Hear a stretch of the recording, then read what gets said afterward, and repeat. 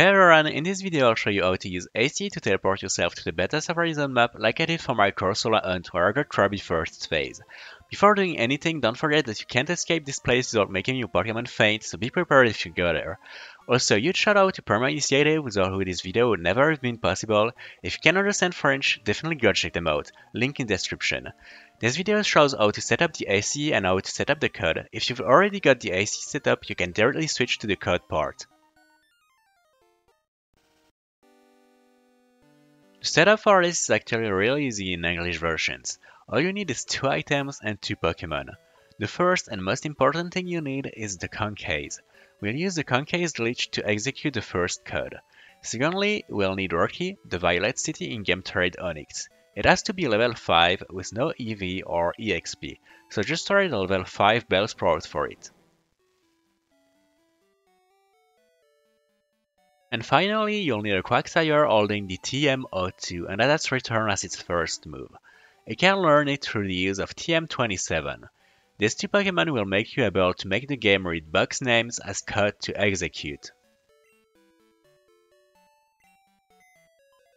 The next step is to write the first code in the PC. I'll show it quickly, but you can find it and all the other codes you'll have to execute in the description in the right order. I have to say this code isn't mine, I got it from a video of Map. The links to its channel and videos are in description. Now go to the Pokemart and make sure Onyx is the 3rd Pokemon of your party and Quagsire is the 4th, then save.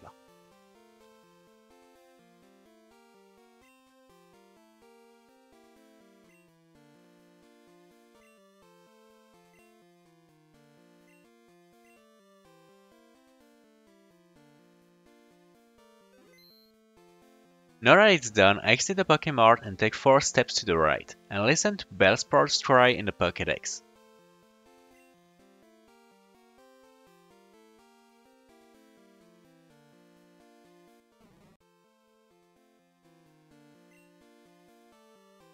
Open your bag, switch between pockets and use the Concase to execute the code. If it didn't crash, go check your regular items pocket, you should have a TM17 there. If it crashed, make sure the box code is right and that you did everything correctly. Once you have the wrong pocket TM17, you can save and we can get to the next step of this setup, which is writing the codes in your boxes. The first thing to do is to prepare box 5 and 6 names. I'm going to speed up the writing part, but as I said, all the codes are in the description for you to be able to copy them easily.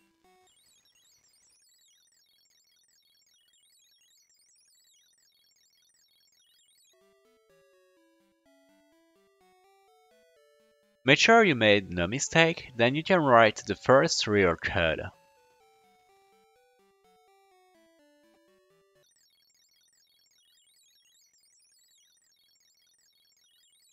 Make sure the code is correct, then save.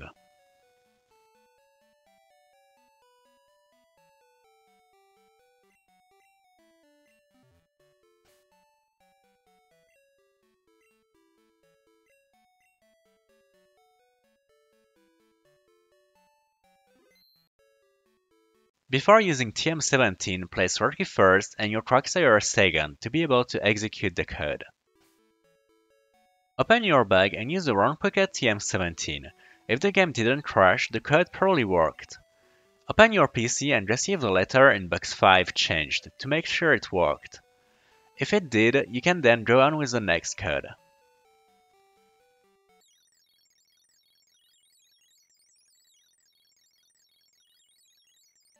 Check if everything's right, and if it is, execute the code.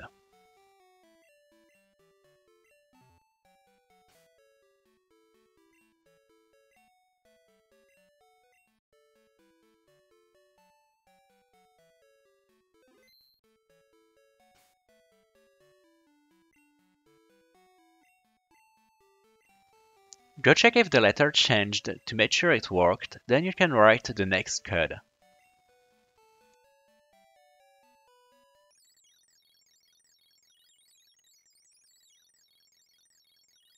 As usual, verify that you made no mistake, then execute the code.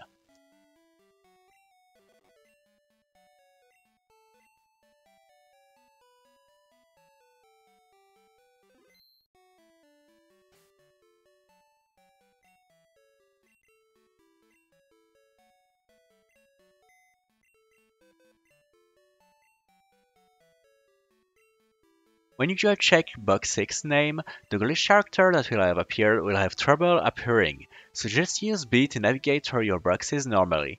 You can write the next code, which is the last, before writing the final one.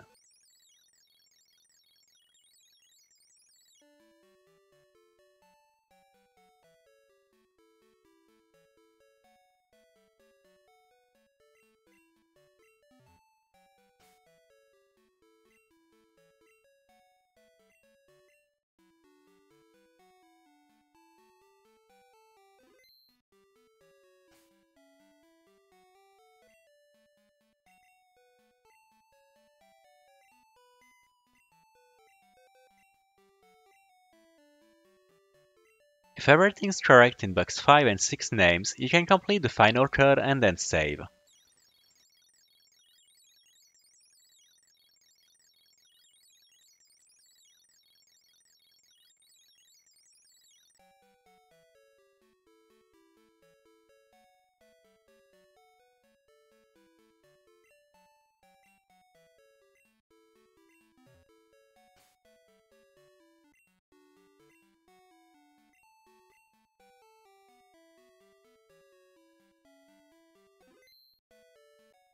Go to the nearest gate and execute the teleportation code there, then use the door.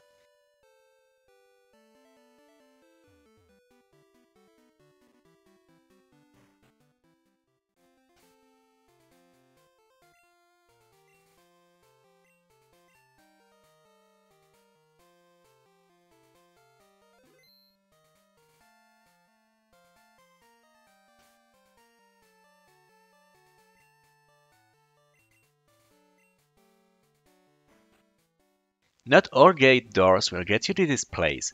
If they don't, then you'll be stuck, so just reset and try with another one.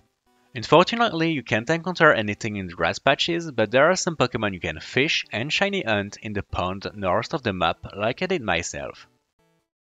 I would also like to remind you that you can't escape this area normally, so don't save if you don't have Pokemon weak enough to fight against the wild Pokemon you can fish, Pokemon with self-destruct, or something like that.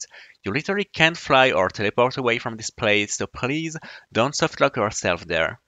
Now if you want some more information about this area, the fishing encounter rates seem to be the same as the ones in Olivine City and a few other places. You can see Olivine City encounter tables on screen. These come from Bulbapedia, link in description as usual. Anyway, that's it for this video, I hope you enjoyed. If you have any question or any issue with this setup, don't hesitate to ask in the comments. Good luck on everyone's hunts!